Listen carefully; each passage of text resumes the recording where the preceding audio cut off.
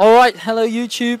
I've got a mod here in front of me. He's gonna tell you who he is, and he's just been designing this amazing creature here.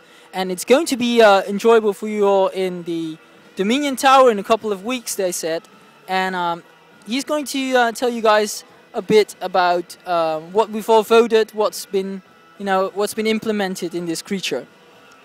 Well, hi, I'm Mod D. Barker, and I've just designed this creature here for a audience participation design a Dominion Tower boss contest where people just select the body parts they want for a demon, and I have to sketch them live within 45 minutes and come up with a finished product that can be used tomorrow for a modelling session that runs along the same lines, live modelling.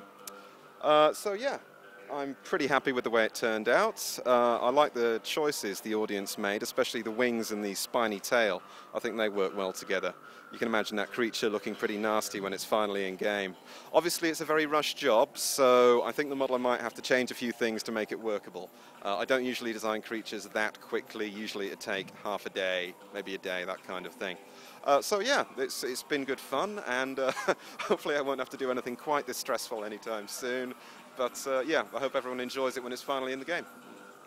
Thank you very much for answering my question.